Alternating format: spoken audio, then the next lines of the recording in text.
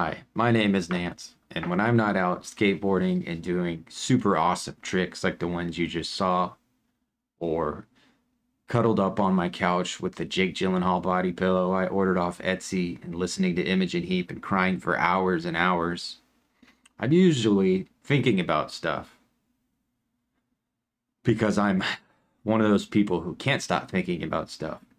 Um, and here at Theory Underground, we've been reading a lot of really important texts, books, and essays, and having really fucking awesome and fulfilling lectures.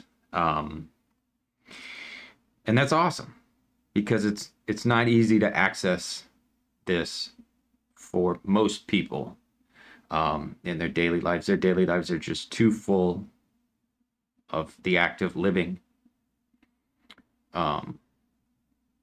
to really get down to the business of really thinking about stuff.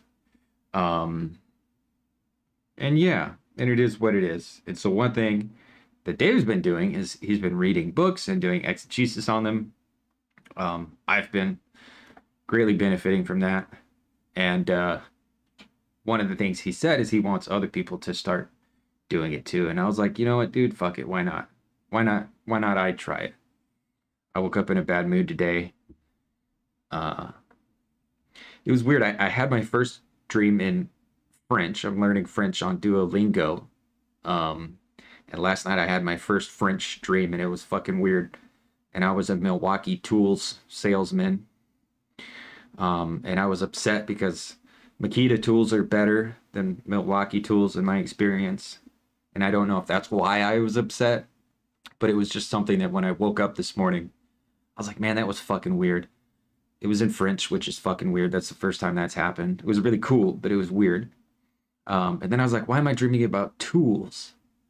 There's like on YouTube Shorts, there's like a lot of like tool channels and shit that I scroll through. Like my algorithm is like skateboarding and then like theory and philosophy and then tools.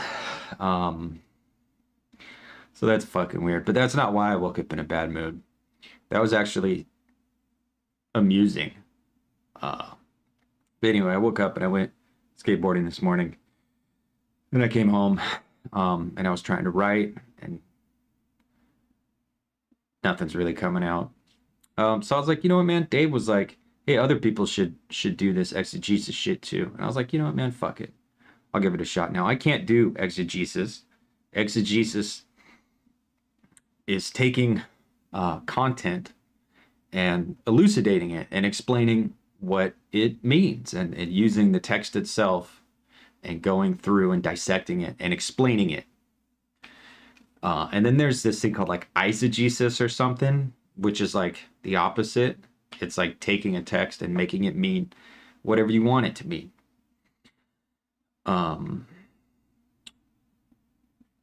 Excuse me. And I don't want to do that either.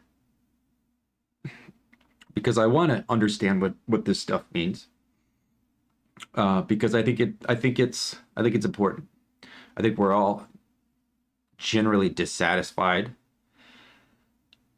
And I think this stuff, this theory stuff,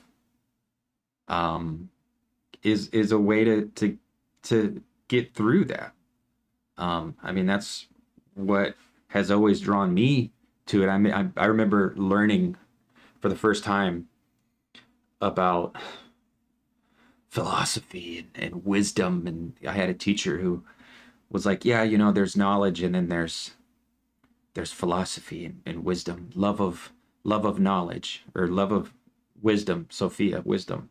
And he's like, and knowledge is knowing a thing, and wisdom is knowing how to take that knowledge of things and apply it to your life to have a happier, better, more fulfilling life, living well, and the examined life and all that stuff. And I was like, oh, wait a minute. Like, you mean there's other people who feel this dissatisfied and disgruntled as I do, and they have been trying to do something about it And I've always been drawn to it, and that's cool. And I mean, you know, it is what it is. I'm a fucking moron, so I'm not gonna do an exegesis. I am gonna read. I'm gonna reread, um, probably only the first little bit of chapter 1 of For They Know Not What They Do, because that's the text we're currently working through. So I don't know, I'm just gonna fucking see what happens, dude. Fuck it. I might not actually do this. Who knows? But we're gonna get going. So here we are. This is Slavoj Zizek. I can't fucking speak. For They Know Not What They Do. And this is chapter 1 on the 1. So yeah, dude, fuck it. We're just gonna jump right into it. And we're gonna see if anything happens, if any magic happens. And I'm very much looking forward to other people doing this, because I'm sure it'll be higher quality than what I can do. So we're just gonna fucking get right into it. Chapter 1, section 1.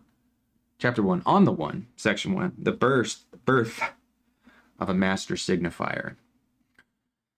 The non-analyzable Slovene. Let us begin with our place of enunciation, Slovenia. What does it mean, psychoanalytically speaking, to be a Slovene?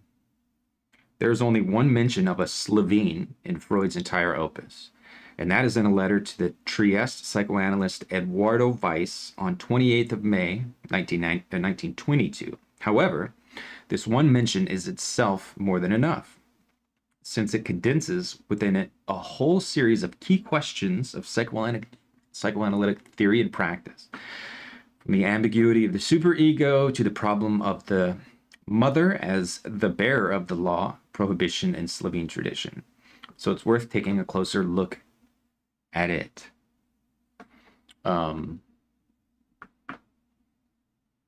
Yeah, I don't think I have anything to add to that.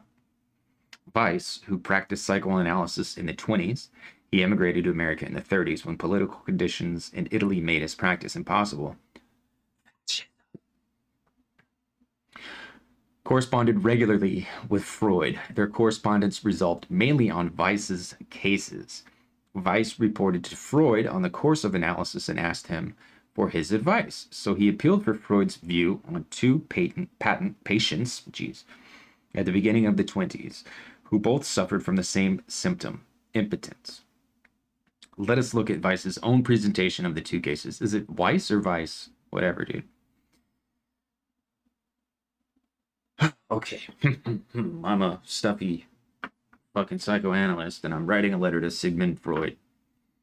And secretly, what you didn't know is that this is all code language. And Eduardo Weiss was just trying to score coke. All of this shit is fake, made up code. No, that's not true. Okay. I have been treating two patients in 1922 who both suffer from impotence. The first is a highly cultured man, around 40 years old, so some 10 years older than I. His wife, whom he loved very much, had died a few years earlier. He experienced full sexual vigor during the time of the marriage. The wife fell into a heavy depression. Attempts to cure her by some Viennese analysts produced no results at all. She committed suicide. My patient reacted to the suicide with heavy melancholy. We'll finish. The second patient, a Slovene, was a young man. He had served in the army in the First World War and had only shortly prior to this been demobilized. In the sexual field, he was completely impotent. A number of people had fallen prey to his deception, and he had a thoroughly immoral ego.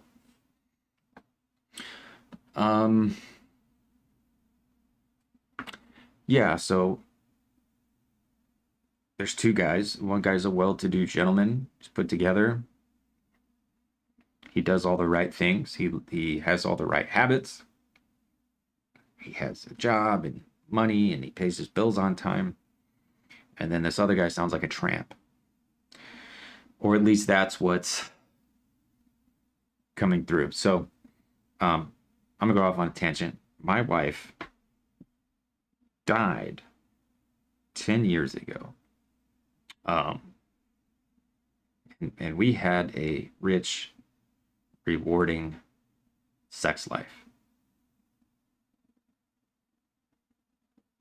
And after she died, I became like a caricature of just like the worst characters in, you know, the popular imagination. I was drinking, doing drugs, and just in general, very publicly failing to be a human. And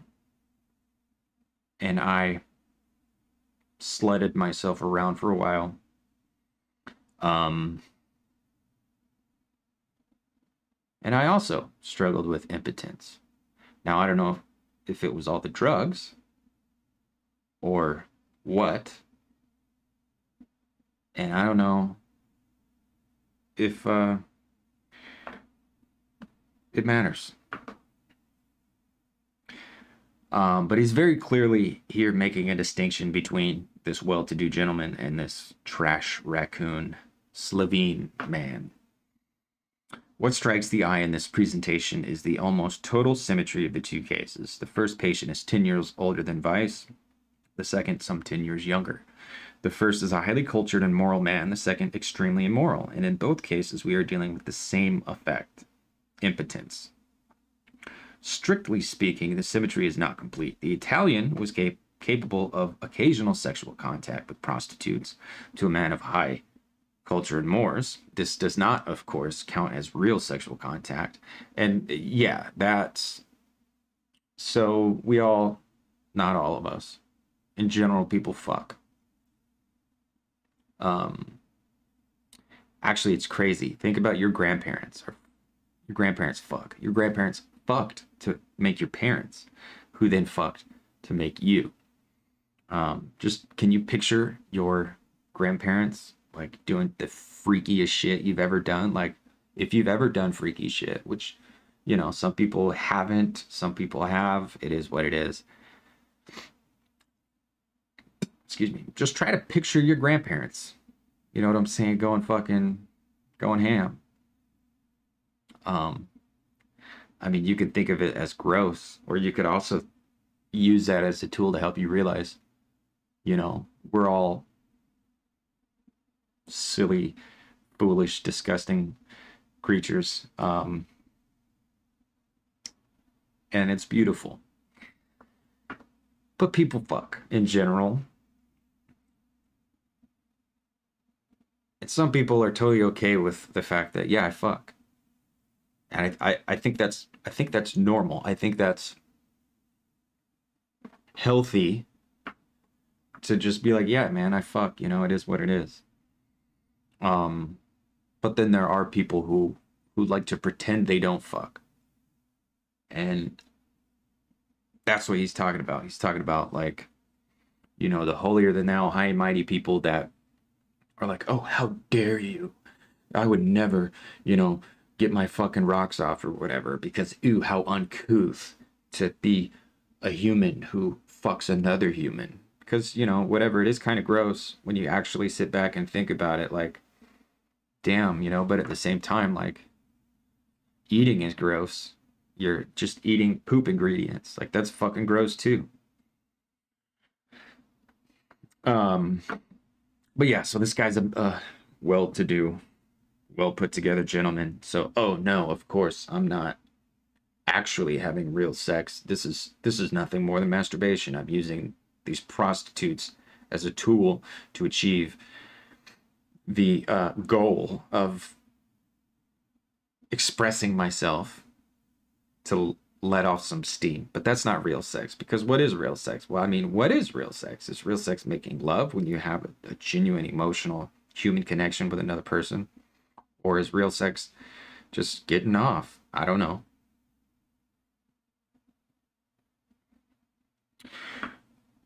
This does not, of course, count as real sexual contact. Contact with an equal, while the Slovene was completely impotent. Contact with an equal, right. Oh, that prostitute's not a human. That prostitute is a fleshlight with hair. And then the Slovene is just a fucking trash raccoon. Freud's answer in the letter of May 28, 1922, took up this duality.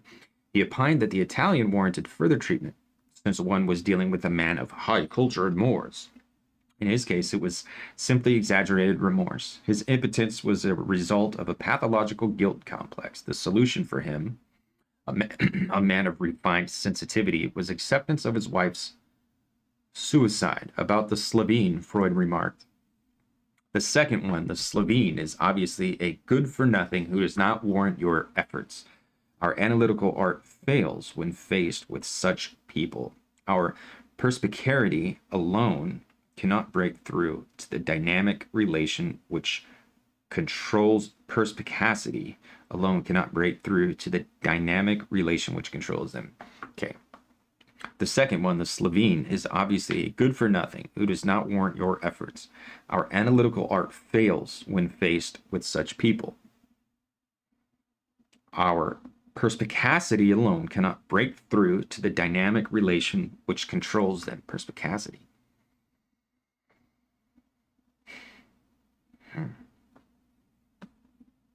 Yeah, I'm gonna do the thing real quick. So you guys probably know what this word means, and I know I've used it before too. What the fuck does it mean? I don't know what it means right now.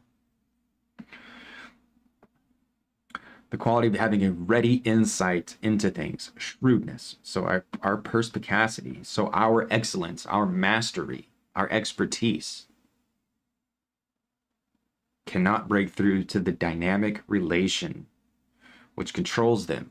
So they're just trash pandas or trash raccoons, whatever the fuck. What's that shit? Whatever. They're trash. They're not humans. They're not worth your time. That's striking. That, I mean, he's just coming out and saying it like, yeah, those people aren't worth it. It kind of rhymes with the underclass ideology that, oh, you know, those poor ethnics living in the ghetto, we just need to break them up and spread them out, because when you get that many people of that low quality together, you're bound to have problems. That's fucking crazy. That is actually crazy that Freud just like straight up was like, yeah, fuck those guys. They're trash. Now, is it specifically because the guy is a Slovene, or is it specifically because he's just a trashy slut? I don't know. I could try to read into it and be like, oh yeah, Freud was racist. I mean, I'm sure he was. But I don't know. I don't fucking have any idea. So whatever, dude. It is not difficult to detect a basic deadlock in Freud's answer. It shows primarily in the contradictory nature of it, his oscillation between two positions. His first presents the Slovene as someone unworthy of psychoanalytic care, with the implication that it is a simple case of direct, superficial, evil immorality without any kind of depth that pertains to our unconscious psychic dynamic. Then, in the following sentence, his case is contrarily defined as such that it cannot be analyzed. The barrier here is thus not ethical, unworthy of analysis, but of an epistemological nature. It is in itself non-analyzable. An analytic attempt at it fails. So it's not that this guy is trash and beneath them. It's that this guy is other. This guy is not what we are. And so we can't use the tools we use on us on him because he's other. So it actually does sound like it is like an essentialist argument rather than just a, you know, fuck that guy argument. The paradox with which we are dealing here corresponds precisely to the logical paradox of the prohibition of incest. What is prohibited is something already in itself impossible, and the enigmatic character of the prohibition of incest is precisely in this redundancy. If something is in itself impossible, why is it necessary further to forbid it? Right. So, no, I'm not even going to try. I have thoughts on that, but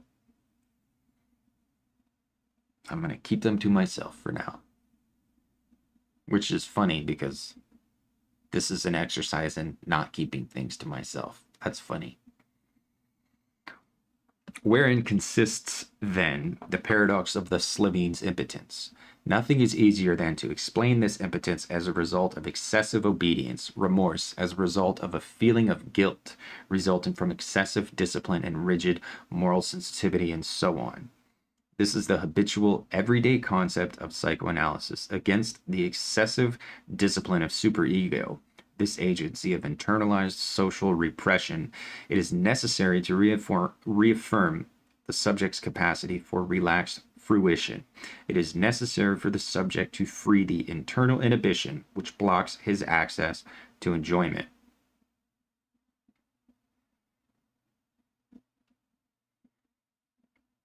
Wherein consists, then, the paradox of the Slovene's impotence? Nothing is easier than to explain this impotence as a result of excessive obedience, remorse, as a result of a feeling of guilt resulting from excessive discipline and rigid moral sensitivity, and so on. This is the habitual, everyday concept of psychoanalysis against the excessive discipline of superego, this agency of internalized social repression. It is necessary to reaffirm the subject's capacity for relaxed fruition. It is necessary for the subject to free the internal inhibition which blocks his access to enjoyment. Okay. Freud's Slovene exhibits clearly the insufficiency of such a logic of freeing desire from the restraint of internal repression. He is, in Weiss's words, very immoral. He exploits his neighbors and is seized with no kind of moral scruple. Yet in all this he is far from able to achieve relaxed fruition in sex. Without any kind of internal obstruction, he is completely impotent. Enjoyment is entirely forbidden to him. Or in the words of Lacan against Dostoevsky, against his famous position, if there is no God, all is permitted. If there is no God, the name of the Father is an instance of the law prohibition. Everything is forbidden. And it is too much to suggest that this is precisely the logic of totalitarian political discourse. Is it too much to suggest that this is precisely the logic of totalitarian political discourse? The impediment of the subject produced by this discourse results from a similar absence, suspension of the law prohibition. However, to return to our Slovene on the basis of the fact that it was only Lacan who elaborated this logical paradox of impediment, of universalized prohibition, brought about by the very absence of the law and prohibition. We could venture some wild speculation and say that we Slovenes, unanalyzable according to Freud, had to wait for Lacan to find a meeting with psychoanalysis. Only with Lacan did psychoanalysis itself achieve a level of sophistication on which it is capable of tackling such foul apparitions as the Slovenes.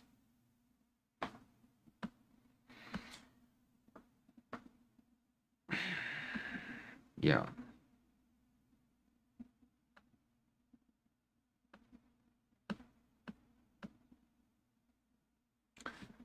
I mean, there's, again, a lot there, but I don't think I want to hazard an attempt at unpacking it because,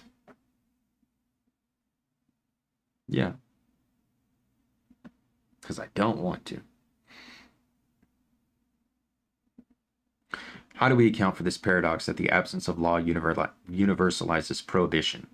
There's only one possible explanation. Enjoyment itself, which we experience as transgression, is in its innermost status something imposed, ordered. When we enjoy, we never do it spontaneously. We always follow a certain injunction. The psychoanalytic name for this obscene injunction, or this obscene call, enjoy, is superego. This paradox of the superego is staged in its pure form in Monty Python's Meaning of Life. In the episode about sexual education, bored schoolboys yawn in the classroom awaiting their teacher's arrival when one of them shouts, "He is coming!" All of a sudden, they start to make a noise, shout, and throw things at each other. The entire spectacle of wild uproar is here exclusively to impress the teacher's gaze. So the schoolboys were just sitting quietly, patiently, waiting. And once they knew that their authority figure was on the way, then they became uproarious and obstreperous. Then they decided now is the time to put on display, because this is a game that we're playing. And now is the time for us to do the thing. Before, they weren't doing the thing because there was no need, there was no reason for them to do the thing. It was not expected of them to do the thing. And then once that teacher arrives, it becomes time for them to do the thing so the teacher can do his thing of being the teacher, being the authority figure, being the discipline, and reigning in control. So it's a game, and we're all playing it. And we're trying to find a way out, an exit of that game, an exit to the game.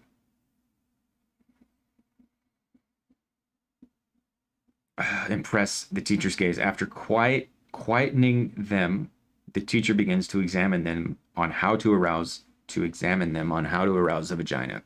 Caught in their ignorance, the embarrassed pupils avoid his gaze and stammer half-articulated answers, while the teacher reprimands them severely for not practicing the subject at home. So to me, that's kind of like just absurdism. It's like, hey, the boys are sitting quietly, patiently, just being there. And then when the teacher arrives, then it's time for them to do the thing. So the teacher can do the thing, discipline and structure and order. And that's one part.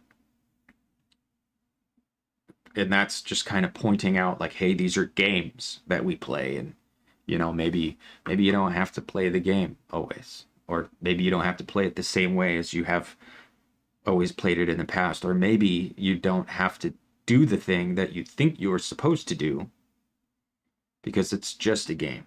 So that's part one. Part two of that is just absurdism. Like having schoolboys practice stimulating the vagina at home. That's absurd and that's funny, and it kind of, calls bullshit on it. And it's funny also too. Funniness is good. It's good to laugh or whatever. While the teacher reprimands him severely for not practicing the subject at home, with his wife's assistance, he thereupon demonstrates to them the penetration of penis into vagina. Bored by the subject, one of the schoolboys casts a furtive glance through the window. The teacher asks him sarcastically, "Would you be kind enough to tell us what is so attractive out there in the courtyard?"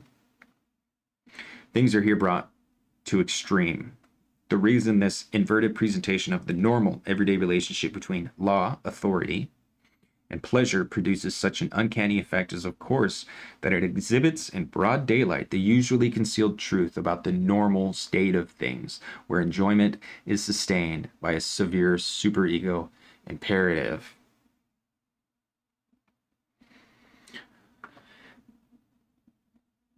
Yeah, that's what it means. Those words are what it means. Crucial theoretical point not to be missed here is that such mirror inversion cannot be reduced to the domain of the imaginary. That is to say, when one deals with the opposition of the imaginary captivation by the mirror image, recognition in a fellow creature, and the symbolic, the purely formal order of differential features.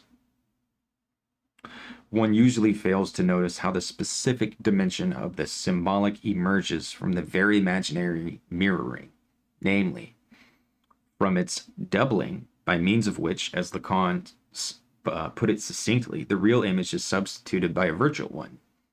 The imaginary and the symbolic are therefore not simply opposed as two external entities or levels. Within the imaginary itself, there is always a point of double reflection at which the imaginary is, so to speak, hooked on the symbolic. God, I fucking wish I could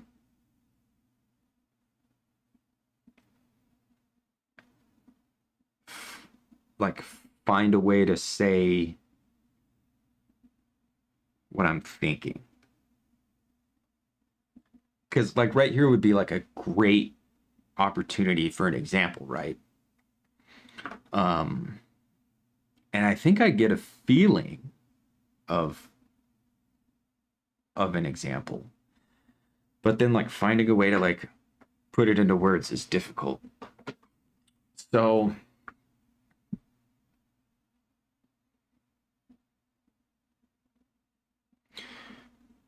fuck it, we'll read that paragraph again because I can't add anything to it. So we'll double it. The crucial theoretical point not to be missed here is that such mirror inversion cannot be reduced to the domain of the imaginary. That is to say, when one deals with the opposition of the imaginary, captivation by the mirror image, recognition in a fellow creature, and the symbolic, the purely formal order of differential features, one usually fails to notice how the specific dimension of the symbolic emerges from the very imaginary mirroring, namely, from its doubling, by means of which, as Lacan puts it succinctly, the real image is substituted by a virtual one. The imaginary and the symbolic are therefore not simply opposed as two external entities or levels within the imaginary itself. There is always a point of double reflection at which the imaginary is, so to speak, hooked on the symbolic.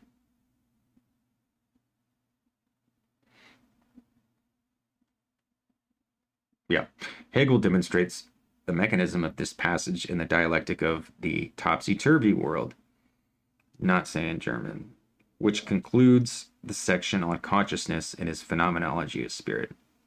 After exposing the Christian notion of the beyond as the inversion of terrestrial life, here injustice and violence reign, while there goodness will be rewarded, etc., he points out how inversion is always double, how on a closer look it becomes manifest that the first world, whose inverted image is the topsy-turvy world, is already in itself inverted. Therein consists the rationale of caricature. Let us just recall Swift's procedure in Gulliver's Travels. The reader is confronted with a series of mocking inversions of our normal human universe. The island populated by dwarfs 2 inches tall, a country where normal relations between humans and horses are reversed, where humans live in stables and serve horses. Swift's true targets are, of course, our own weaknesses and stupidities. By means of a fantasy world which presents its inverted image, he endeavors to turn into ridicule the follies, the invertedness of our own allegedly normal world. The image of humans who serve horses should arouse us to the vanity of the human species as compared with the simple dignity of horses. The null disputes of the Lilliputians are there to remind us of the conceit of human customs, and so on. I'm going to reread that, starting with, fuck it, we'll do the whole thing. Hegel demonstrates the mechanism of this passage in the dialectic of the topsy-turvy world, which concludes the section on consciousness and phenomenology of spirit. After exposing the Christian notion of the beyond as the inversion of the terrestrial life, here injustice and violence reign, while there goodness will be rewarded, etc., he points out how inversion is always double, how on a closer look it becomes manifest that the first world, whose inverted image is the topsy-turvy world, is already in itself inverted. Therein consists the rationale of caricature. Let us just recall Swift's procedure in Gulliver's Travels. The reader is confronted with a series of mocking inversions of our normal human universe. The island is populated by dwarfs 2 inches tall, a country where normal relations between humans and horses are reversed, where humans live in stables and serve horses. Swift's true targets are, of course, our own weakness and stupidities by means of a fantasy world which presents its inverted image. He endeavors to turn into ridicule the follies, the invertedness of our own allegedly normal world. The image of humans who serve horses should arouse us to the vanity of the human species as compared with the simple dignity of horses. The null disputes of the Lilliputians are there to remind us of the conceit of human customs, and so on. So for me, that's, and I'm wrong. I'm already telling you I'm wrong, so don't hold it against me. To me,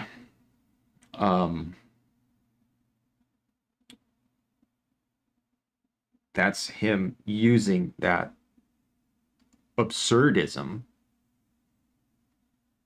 to demonstrate like the absurdity of, you know, what the fuck is actually going on. That's how I take it, and that's how I feel about it. And now the thing is yeah, obviously, like, he said that first. It's the second part that's being said that I'm not getting. But like the fountain, like the toilet, the upside down urinal, the inverted urinal.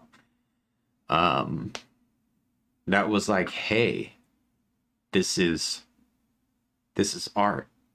And there's a bunch of like drama and shit surrounding the fountain. Whatever, I don't give a shit. But he was like submitting this inverted urinal to the art fucking museum or whatever to demonstrate the absurdity of like art. God damn it, I can't fucking think right now. But you guys know what I'm saying. And more importantly, you know what our man fucking Slavoj Zizek is saying. That's more important. Fuck me. Fuck what I'm saying. It's about what our favorite perverted Slovene is saying.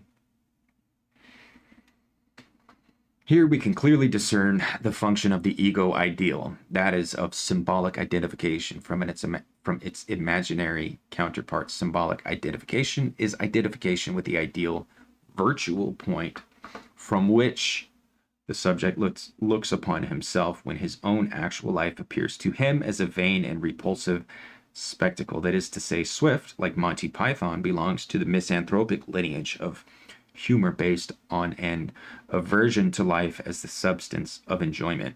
And the ego ideal is precisely the viewpoint assumed by the object when he perceives his very normal everyday life as something inverted. This point is virtual, since it figures nowhere in reality. It differs from actual life as well as from its inverted caricature. That is to say, it cannot be located within the mirror relationship between reality and its inverted image. As such, it is of a strictly symbolic nature.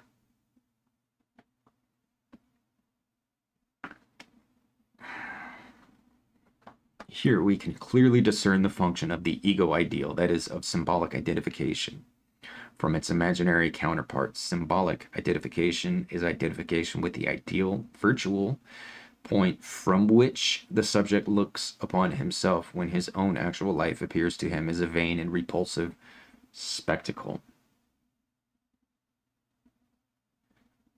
I wish I was smarter.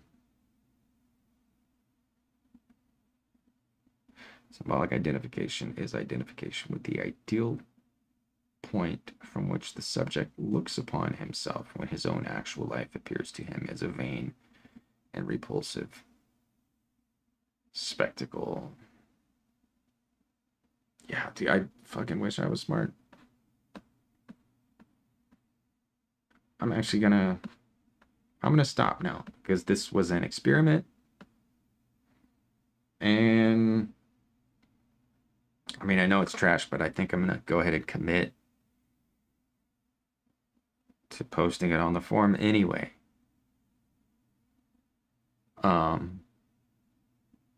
Because maybe I can do it again and again and again and again and again, and maybe at some point in the endless repetition, it will prove valuable. And also maybe a lot of other people will do it too, and then I can watch other people do what I would like to be able to do, and maybe that'll fucking be cool or something. I don't know. If you made it to this part, fucking congratulations, and I apologize, and I thank you, and please, if you made it this far, please give me some fucking constructive criticism. Please. That would be very much appreciated.